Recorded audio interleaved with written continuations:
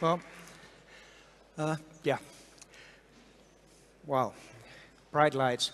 Thank you for coming. I'm in town to visit Morgan Stanley's office here, our office in Budapest, and visit some universities. And they invited me to give a talk here. And I'm going to talk about one of the more recent developments of C++ and one I'm rather excited about. Basically, I'm going to say a little bit about what generic programming is and how it's supported in C++. And it was interesting to hear from the space program. There's some C++ on Mars and in the deep space program and in the generic, in the machine learning stuff, they're using TensorFlow. So I felt a little bit proud. It's nice. I can't match the big numbers and the great pictures. Most of my stuff is just plain code, but it was really nice to hear it. Basically, the way I value programming is through what you do with it, like the space program. It's really cool. And there's all kinds of other things that's being done with C++, from the biggest systems to basically the smallest. My background was in distributed systems. I still work on that. There's a distributed system with wheels. What I'm talking about is actually, it's deep in the code, but it's in code that does interesting things. And so when people talk about generic programming, they always start with wanting a parameterized type. You don't want just a vector of doubles or a vector of integers. You want a vector of t, where t is something you choose. And once you get from there, of course you want to sort your vector and do other obvious operations on them, find something in them and such. And so the minute you get parameterized types, templates as they're called in C++, you get algorithms for doing it. And as soon as you get algorithms, you want more flexibility. And therefore, you need to parameterize your algorithms with other algorithms. In particular, for instance, here with sort, you want to parameterize it with a sorting criteria. And basically, from that piece of logic, which most people get through in about a day max from having seen nothing, you get the whole problem of how to get generic programming, how to use it, how to support it. And we want this to be simple, elegant, and efficient. And by efficient, I mean the usual C++ criteria, not a byte, not a cycle more than you could handwrite it in low-level stuff. That's where the constraint is. Okay, so generic programming is something we've been talking about for a long time in the context of C++. Most of it came from Alex Stefanov back in the 80s. He was really interested in generic algorithms that you get from generalizing from concrete examples, preserving performance. Again, this being C++, we are not interested in just being able to do it elegantly. We want to be able to afford to do it elegantly. And my aim really is to eliminate as many as the differences between generic and non-generic code, because we're pretty good at non-generic code, and generic code is something that's considered strange and difficult by a lot of people, and I don't think it is, and it certainly shouldn't be. And I wanted to escape from the foundation libraries like vectors and maps and such into application code, and I'm seeing that happening today. So basically, I want generic programming to be just programming, and that's what I'm talking about today. So basically, I started wanting generic programming back in the 80s. There's a paper by me from 81 explaining why we need generic programming and how we can do it with macros. I had the right problem. I got the very bad solution. If you try to do generic programming with macros, it doesn't scale, it's not efficient enough, it's not elegant enough, it's just a very bad idea. However, it's the right problem. So in 87, I sort of looked at the criteria, I wanted something that extremely general and flexible. I'd learned a long time ago that if I built something that could only do what I could imagine, then it's not general enough. A group like this can imagine many more things than I can, and I must serve a larger group.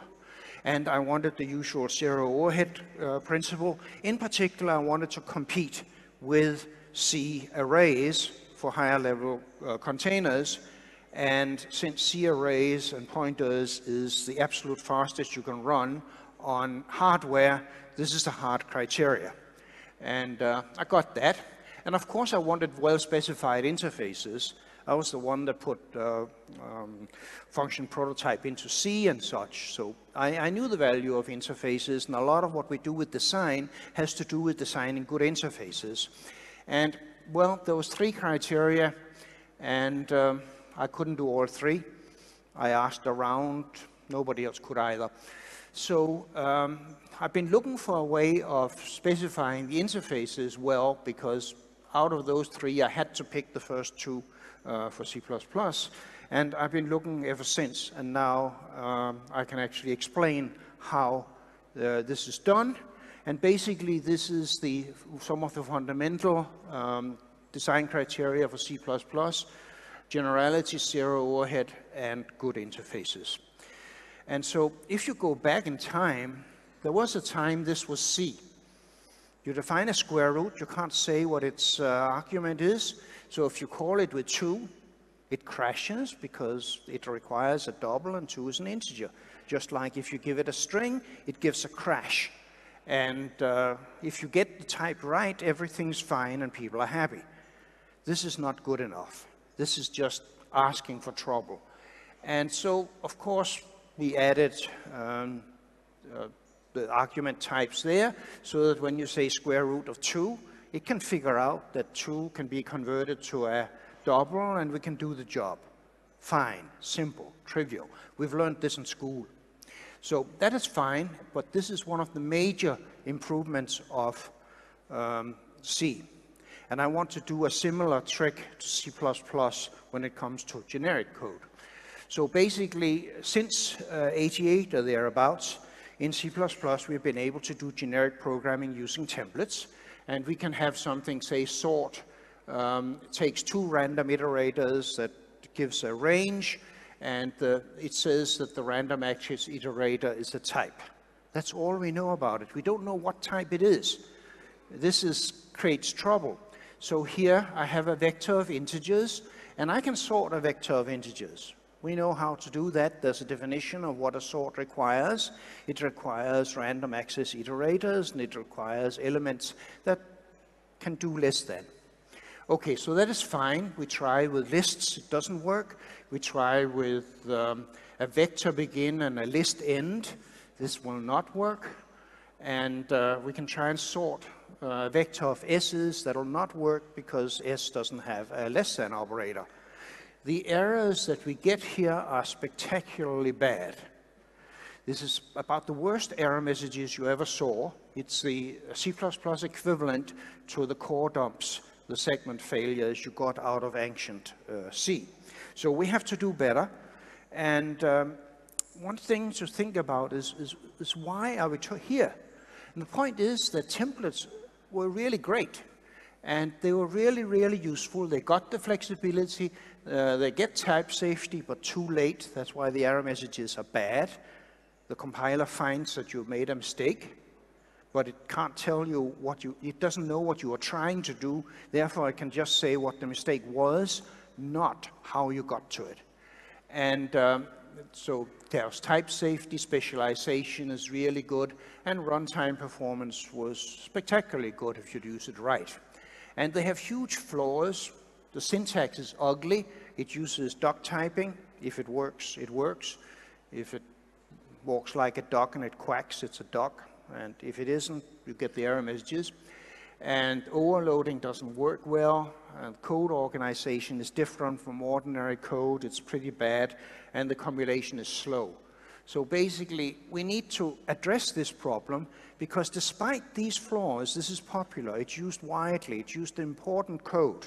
So it's worthwhile solving the problem. And so basically the solution is, like for ordinary functions, is to say sort takes something that's sortable. And that sortable there is called a concept. Alex Stefanov named them like that, so I'm using that name. And so we have to define sortable in such a way that the compiler can understand it. That is, we have to put in the hands of the programmer the ability to define what sortable means. We know what sortable means, by the way. It's in the international standard. You just read the right sections, but compilers don't read manual sections, and by and large programmers do either. So once we have defined sortable, we can say sort that vector, and it'll say is a vector sortable, and it is. It has all the criteria. Sort a list? No, it'll say sortable doesn't have subscripting. It's not a random access iterator, and it'll actually give that error message. That's what it'll tell you. And I can say sort of that vector of s's. It doesn't have less than. It'll tell you that vectors of s's are not sortable because it doesn't have a less than. And I'm not talking about science fiction. This has been shipping as part of GCC for about 3 years. It's in fairly serious production use in quite a few places.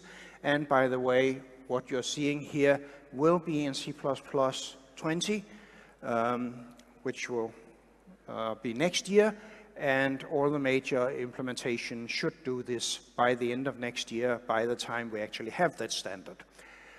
So basically, once we've got this, there's interesting things we can do. Like I told you, we couldn't sort lists because lists don't have random access. So how would you do it? You just define a sort for something that list-like. And the way you can sort a list is very easy. You just copy it into a vector, sort the vector, and copy the elements back again. That's usually the most efficient way of doing it. And now we can sort the vector of integers. That's fine, because that works like we defined it and the way the standard does. And we can sort a list. O-load resolution cuts in. It picks my list here, not the general one. And so that's fine too. And we can still not sort the vector of s's, because s's don't have less than, so it'll refuse that. But you can see how things get more flexible, and I don't have to declare a hierarchy of things, because what happens is that we look at sortable, we look at lists, we look at the definitions. We realize that for a vector, we can use the one with the most constraints, so we do it. Lists will only do lists and not vectors, so we pick that one. It's all done automatically through the type system, and it works rather nicely. So what is a concept? How do we define concepts? Basically, concepts are compile-time predicates. Predicate is something, you ask a question, you get yes or no, and that's it. So we ask T, is T a forward iterator? Yes or no? Equality comparable. Can a T be compared with a U? Yeah or no. But we can ask these questions at compile time, use it to resolve problems about which functions to call and what we can do with operations. So basically that's all there is to it. It's really simple and it's quite efficient. There's no runtime overhead, zero, zip. And there is very little compile time overhead too. As a matter of fact, it compiles faster than workarounds. Things like this compiles faster than workarounds and runs as fast as it could possibly do. So we have to learn to use this stuff well. This is new, so people think it's scary, difficult, slow, all the usual things. It's not true, but we have to learn how to use it well. And basically, we've always had concepts. You look into the C manual, you look into the original KNRC, and it says integral types are things with these properties. Arithmetic types are things with these properties. So it was in the manual, and it's actually in the compiler. This is not new. And if we look at the STL, it talks about iterators, it talks about sequences, containers. They are there. They just weren't in the code. We need to get it in the code so that we can use it. Similarly, graphs have standard concepts. Math has standard concepts. We want to put those things that we know, which we in some cases have known for hundreds of years, into the code so we can use it. And the language support is what this is about. And so one way of looking at things is that a type is something that specifies what we can do to an object. We can do it implicitly, we can do it explicitly. I mean, some things are in the compiler and the standard, some we specify it for our user-defined types. And it specifies also how our object is laid out in memory. Now, a concept specifies how things can be used, but it doesn't specify layout. Therefore, we can apply it to a larger set of things than we can apply a type to. So, float and double are different types because they are laid out different, they've got different ranges, but a set of operations are the same, so they're the same concept. And so basically, my ideal is eventually we'll get to the point where we can use a type exactly the way we use a, we can use a concept exactly the way we use a type, except for creating objects. And that should be the whole difference. We're not there yet, but we're getting there. So have an example. This is not just for function call. Here I have a concept defined to be a thing is a t is an integer if it is the same type as an integer. That's about the simplest concept you could think about that actually does something. So I have defined here the concept of an integer.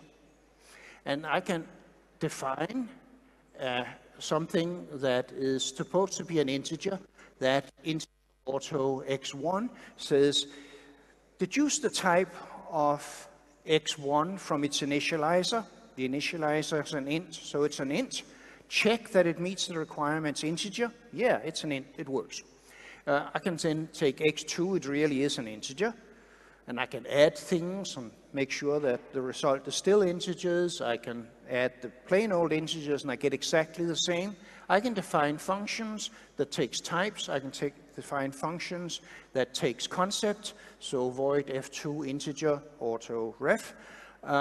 That's actually a template that will take anything that is an integer. And it'll instantiate the appropriate implementations for different types.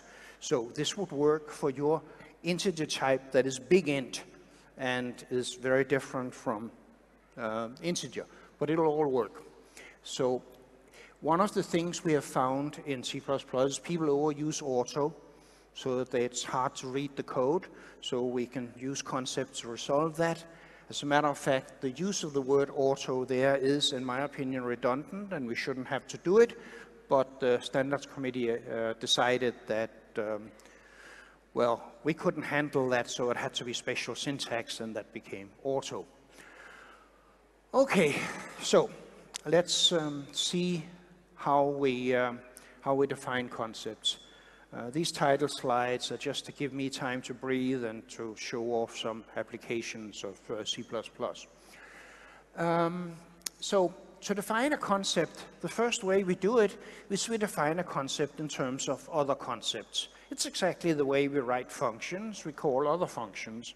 So to define sortable that I used before, so it has to be, there has to be a sequence with a beginning and an end for cheese, and there has to be random access for that, that type, and the values that you point to with this iterator, which is what it must be to be defining a sequence with random access.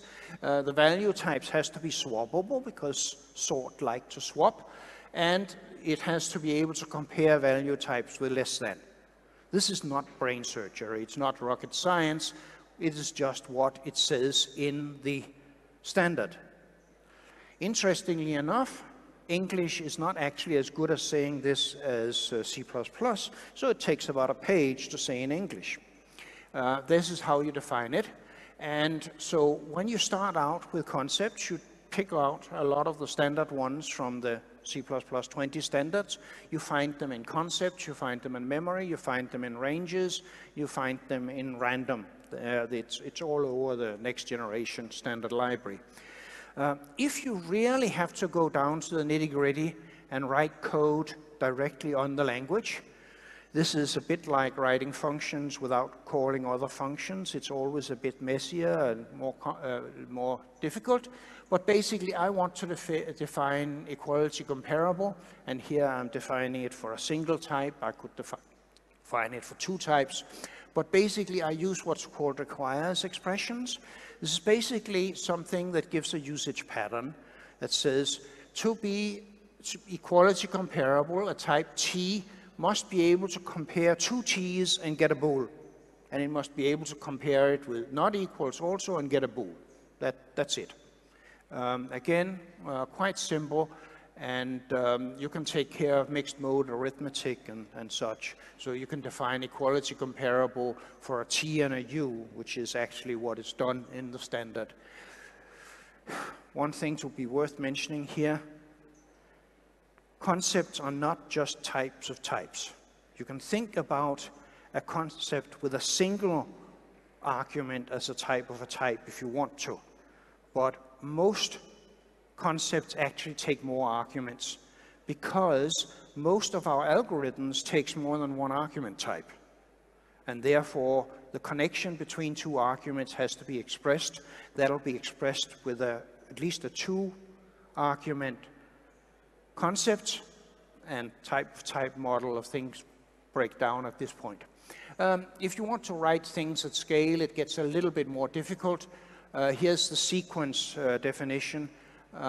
So it says there has to be a value type, there has to be an iterator of type, begin has to give the iterator, end has to give the iterator, and the iterator has to be an input iterator, and the value type of T has to be the same as the iterator's value type.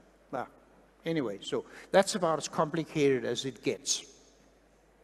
I mean, I don't expect all of you to get this. You've only had a quarter of an hour, but this is not difficult. Think of the code you're writing and looking at every day. This is fairly simple. So one thing that we learn for practice is that just like when you write a function, you don't get it right the first time. Similarly, you define a concept, you're not going to get it right the first time. And so partial and incomplete concepts are useful. It checks a set of requirements, even if that set of requirements is not the full set that you absolutely need.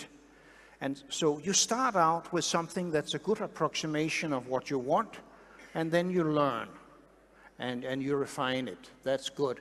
And also incomplete partial concepts that checks only part of a set of requirements are very useful as building blocks for other things. Okay, so for defining concepts, when you want to use it, some people start putting requires clauses on functions. That gives ad hocery. It gives functions that are defined in terms of just a set of expressions. We don't have a name for them, we can't think about them straight, and they're all different. Don't do that. That is a code smell.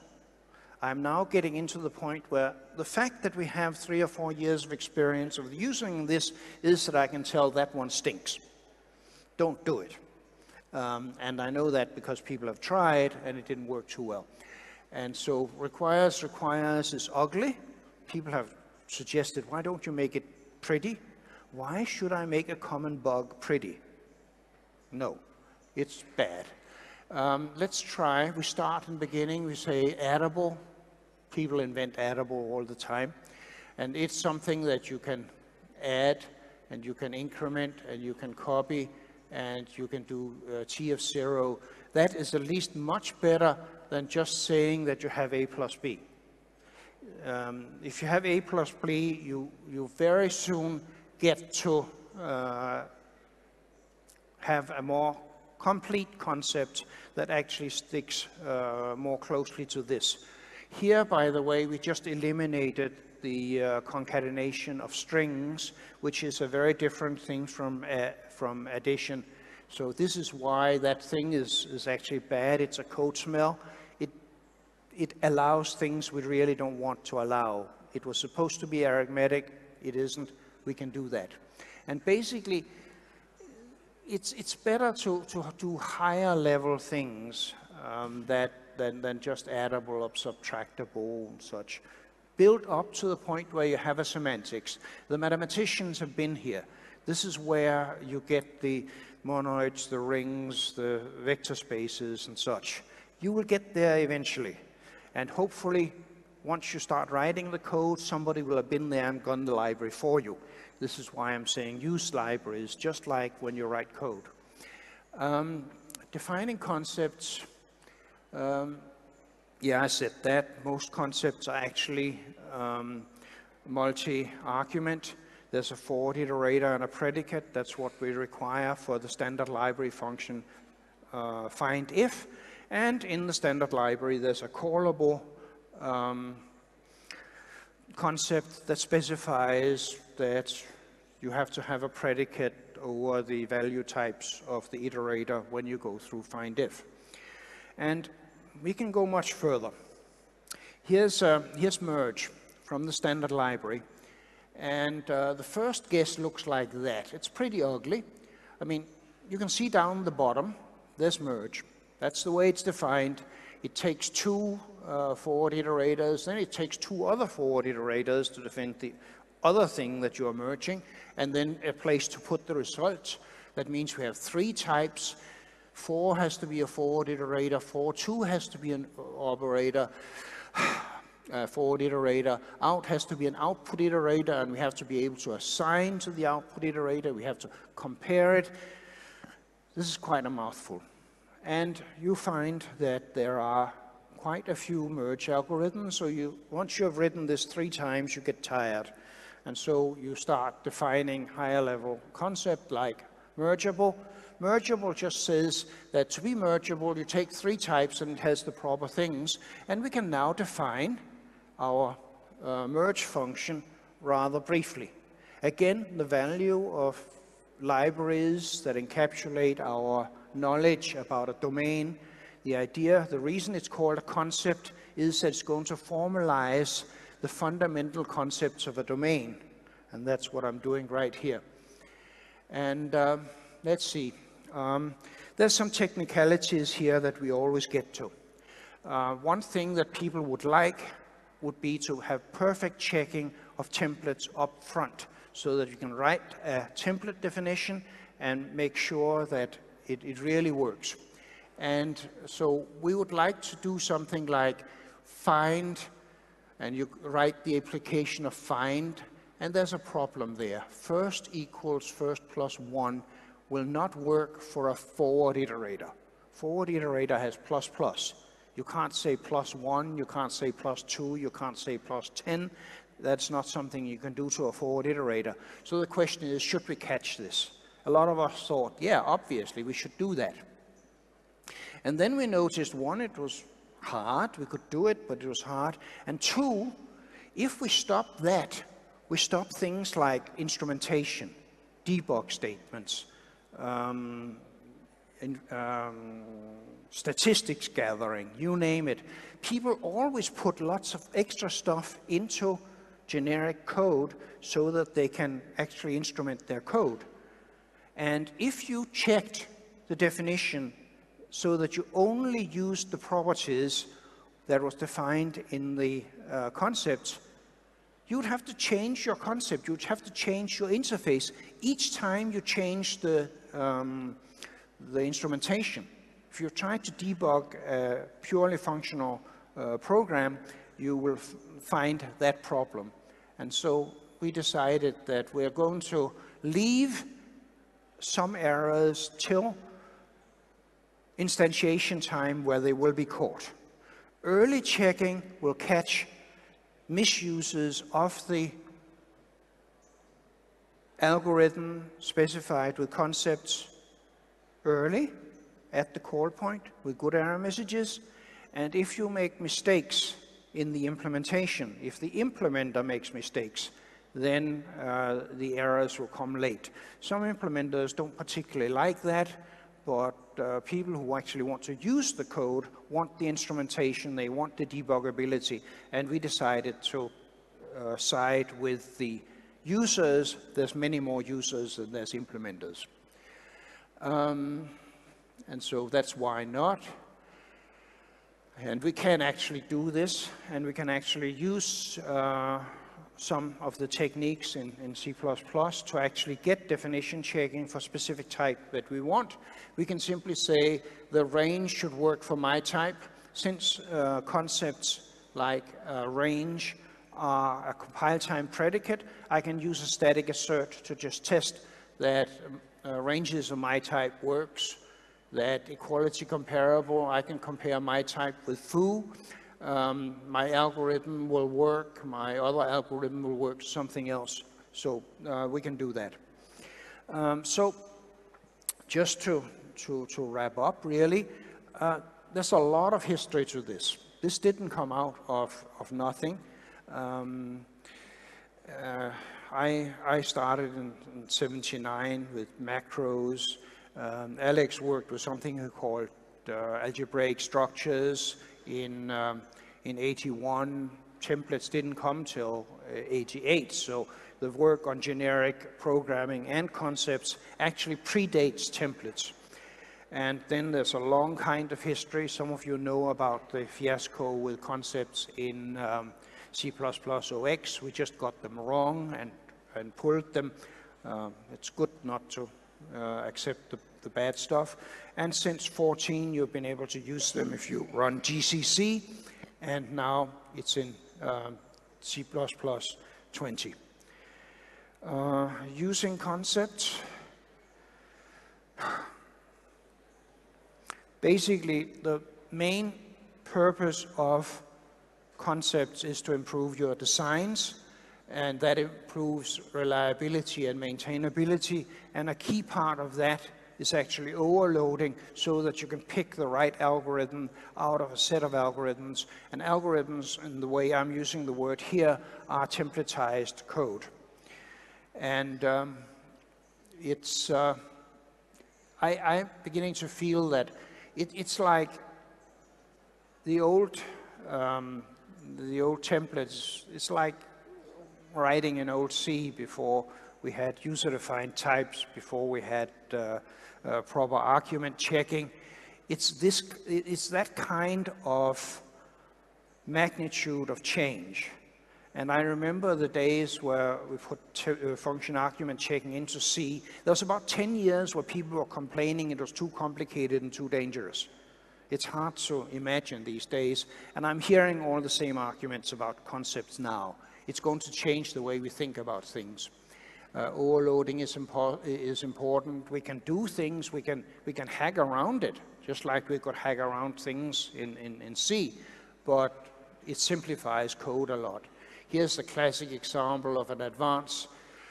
If you advance a forward iterator, you must go step for step. There. This is slow, but you can do it to a list. If you advance something that has a random access, you just go over there. So this is the difference between an ON and an O1 algorithm. This actually matters. And with concepts, we can do that. I have here a vector of strings and a list of strings.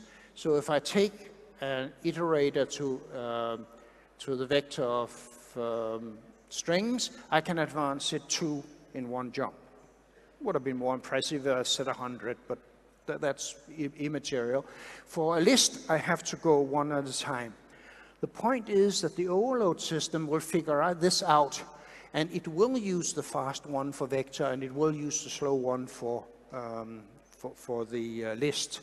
So a lot of the algorithms that we have elaborately done and bug ridden will work it out. The system just works out what you pick. And we simplify the design here. This is for people who has written, who have been writing code with enable if and such. You get really messy things. We would like to write what I have up there. I have a smart pointer, and you can only get a an arrow operator if the type is a class, the thing you point to. And here you have the example with a pair.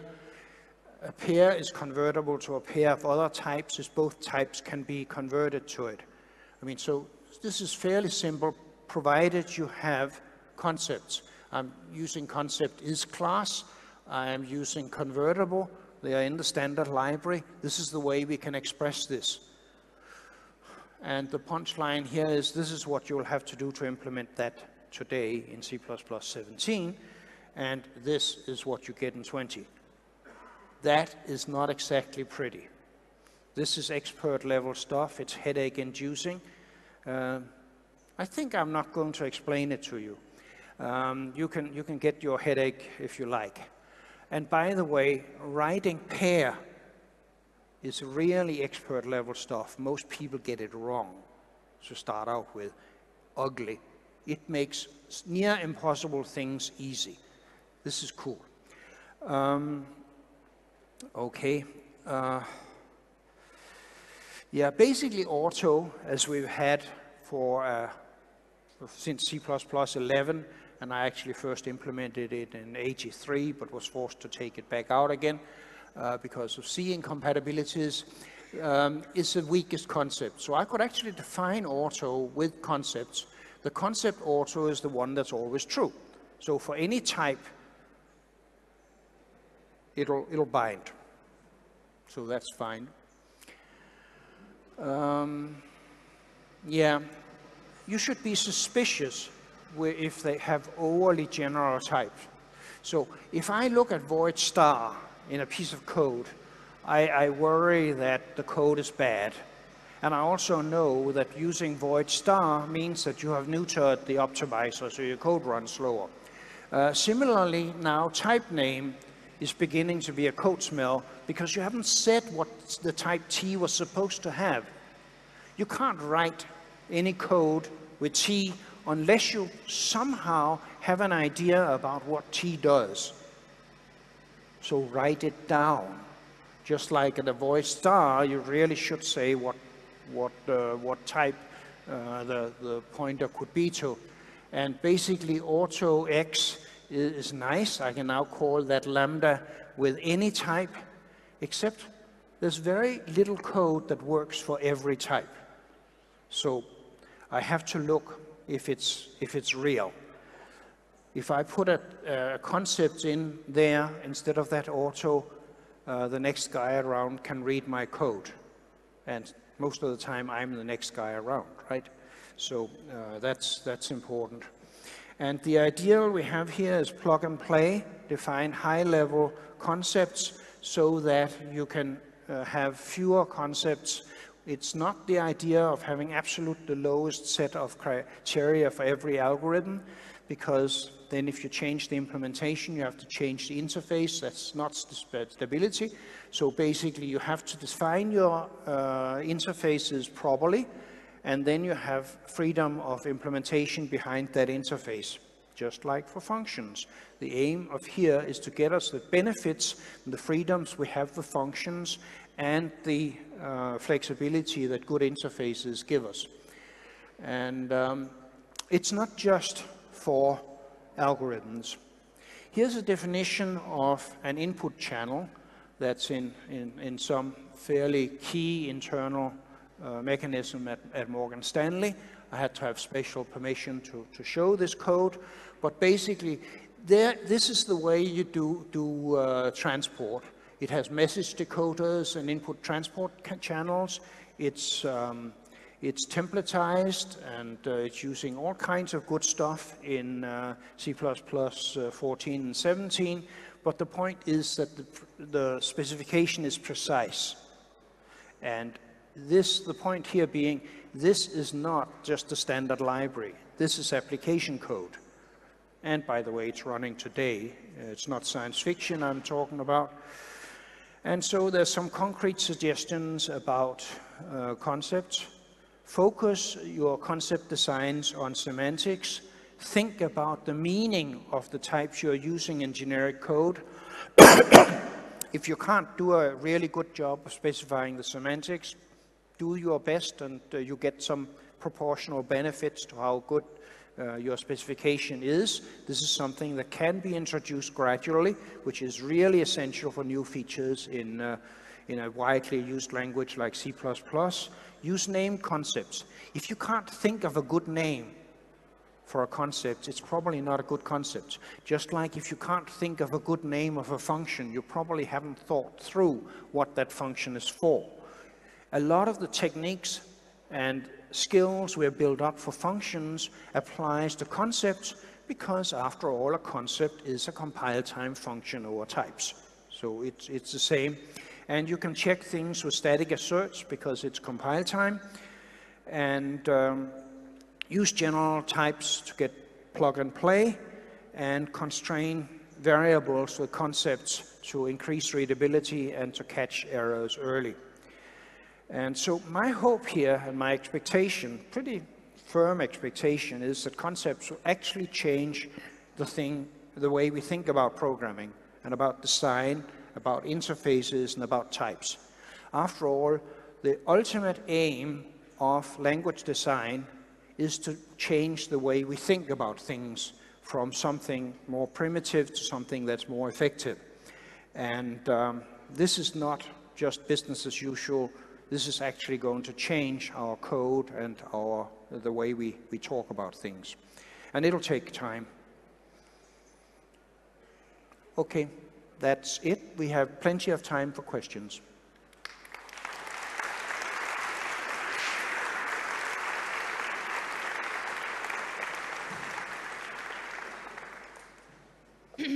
You caught me off guard there. I was just reading some tweets. Keep tweeting, guys. They're awesome. We have quite some questions. What is your biggest regret when it comes to the roots of C++ design? I don't think I have a biggest regrets. I think the major parts of the language are sound. And for every major feature, I could improve it with the benefit of hindsight and experience. There's a lot of messy things. I mean, nobody today would define the basic types with conversions both ways from char to double. This could be fixed, but I don't have a time machine. One of the interesting things about this question, which I think of the time machine question, what if you had a time machine and could go back and fix it? I actually think I could have done concepts and simplified templates if somebody had given me the idea back in '88. But I asked around widely among practitioners, about theoreticians, and nobody could do it. So I didn't have the time machine. All right. Being a living legend, what life advice do you have for the next generations? Oh. No pressure. I mean, my first thought is give me a break. It's easy to give advice, and it's hard to take it. And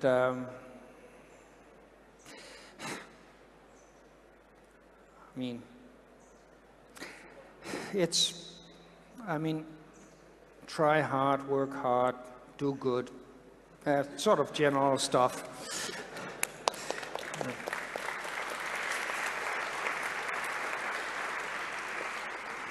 Write it down, guys. Do you think Java or any high-level language will ever be fast enough to replace C++? First of all, of course, I hope there will be a language that's better than C++. I mean, we want progress, right? And I'm just going to make C++ as hard to beat as I can. And hopefully, if it loses to something else, it'll lose fair and square, and the world will have progressed. And no, Java is not going to make it. The Java object model and the virtual machine gets in the way. As long as you have all of those indirections, and as long as you have to do all the stuff at runtime, C++ will win, and win big. As long as you can't get down to the hardware properly, C++ has a great advantage. The way I see C++ is very simple. It has two parts. It has something that's really good at hardware, and it should keep being really good at hardware. That includes GPUs and FPGAs and the rest of the stuff. and caches. And then it has the way of getting away from the hardware so that you don't have to write low-level unmaintainable CRUD. And that's C++'s domain. And by and large, people have not tried to operate in that domain. They either build very low-level languages or very high-level languages, and that means it leaves C++ alone its domain. There are languages these days that are trying, Rust and Swift, for instance, and we'll see what happens there. I would bet on C++. I mean, people have declared C++ dead every year since about '83. So I've stopped believing in it. We're growing as ever, about 100,000 programmers a year, but that's only a small percentage because we start from a 4.5 million base. And so it's growing, and yeah, if somebody will beat C++ in speed and elegance and such, let's hope something like that happens. Challenge accepted. Why should we pick C++ over, say, JavaScript? What if you want to write a JavaScript interpreter? They're all written in C++, right? There's a reason for it. Those JavaScript experts are not stupid. Back to this thing, you have to get to the hardware, you have to use the hardware well, and then you have to get above it. Once you've done that, you can have Java and JavaScript and C# and all the C++ applications like that. Cool. Would you recommend Rust as an overall superior alternative to C++ for new projects? No, I wouldn't. Partly because it's not there yet, partly because you do too many annotations on things, and partly because it's not stable enough yet. And again, in a few years, I mentioned it earlier, it's trying in the same domain, but it's not there yet.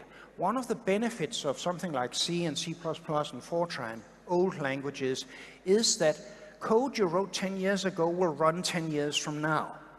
A lot of people build things that has to last for decades, and for that you need stability. That means you need an old language. That means that you have to live with some of the warts of an old language. By the time Rust would be a serious competitor, it will have barnacles too, just like C++. You can't just think that a language grows up, it's perfect, it doesn't have problems, and then go with it. All right. People are curious, what do you do at Morgan Stanley? What do I do at Morgan Stanley? My main job actually is to figure out what to do. So I help groups with things. What I help with usually has something to do with the performance, speed, latency. Actually, most of it has to do with distributed systems, which I've been working on since my PhD and was actually the origin of C++. And in addition to that, I do strange things like work on the C++ standard. I do a bit of education. I was in universities here yesterday talking to the professors. What else? I teach at Columbia as a public service. So things like that. Sounds great. What language you consider to be the most elegant? Good question. Elegant for what? If you can restrict your domain to say only math or only database access or something like that, or only graphics, you can have perfect match between the domain and the language. Therefore, for every domain, there is a perfect language that's more elegant than C++. Because C++ is a general purpose language, it cannot restrict itself to a single domain. So my aim, it was declared specifically way back in the 80s, I want C++ to be second best in this game for everything. So if C++ is the most elegant, it probably has something to do with the hardware, but basically, basically domain-specific languages can be and should be the most elegant, and I hope they are implemented in C++. All right, let's do 2 more questions. Isn't this just interfaces with duck typing? Duck typing? I don't think so. And this comes back to how do you define interface, how do you define doc typing.